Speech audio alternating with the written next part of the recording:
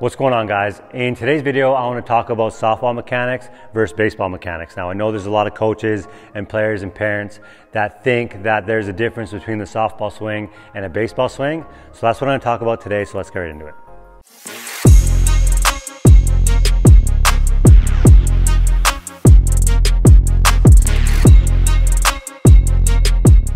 Now, before we get into the video, if you guys haven't yet, please hit that subscribe button below. We're almost at 10,000 subscribers, so it means so much to me if you did. Now, we're talking about the sport of baseball and the sport of softball. There are some obvious differences, okay? Softball, the field is smaller, the base paths are closer, the pitcher is pitching underhand and from closer, the ball is obviously bigger. And don't even get me started on rise balls. I still have nightmares about those. But when it comes to overall mechanics of the swing, there is no difference between a baseball swing and a softball swing. Physics are the same on a baseball field as they are on a softball field. And especially when we're talking about higher level elite hitters in both baseball and softball, the swing is identical. Whether that's Div 1, Div 2, professional, international, if you compare a high level baseball swing to a high level softball swing, there is no difference. But you'll see a lot of coaches and players in lower level leagues get away with just throwing their hands at the ball and finding barrel and being successful. In softball, I've even seen guys hit home runs like this.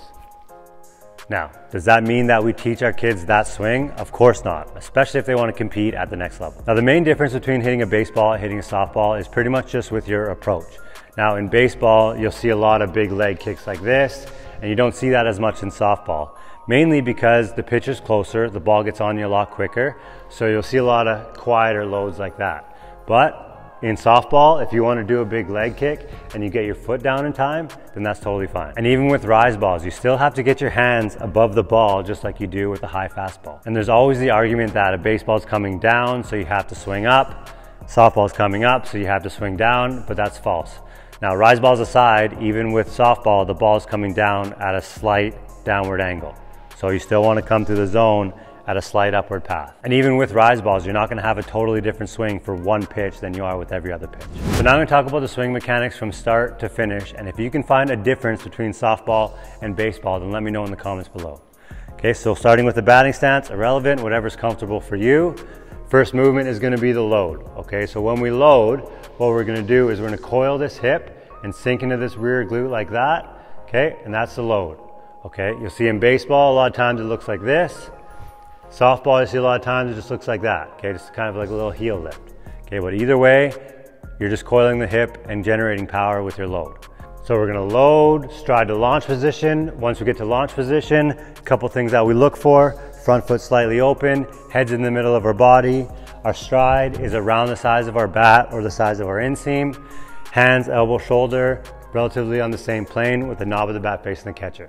Okay, that's launch position for both players. So from here, the first movement's gonna be this back knee is gonna drive under the hip, pulling the heel forward. Our hip's gonna start to turn.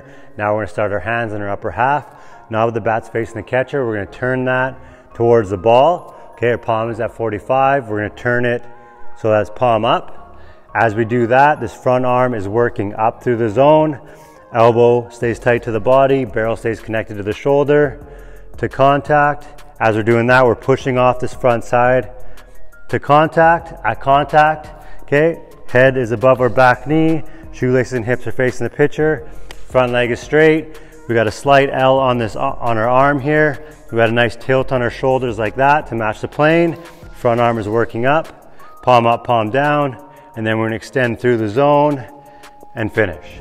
Now, there's still a lot of softball coaches out there that believe that there is a difference between a baseball swing and a softball swing, so they try to convince players and parents that they need softball specific training. Now, obviously there are some softball specific training like slapping and obviously pitching, but other than that, everything is the same. Fielding, hitting, throwing, all the mechanics are the same. So if you hear a coach tell you that you need softball specific training, run. And for me, growing up a baseball player and now playing softball over the last couple of years, I gotta say I absolutely love it. And honestly, I thought it was gonna be easy. Bigger ball, smaller field, metal bat, I'm gonna hit a home run every time. But let's just say that I was humbled very, very quickly. And that's not because I have a baseball swing versus a softball swing. It all comes down to experience, timing, and your approach. Anyways, that's it for me, guys. I wanna hear your thoughts on a baseball swing versus a softball swing in the comments below.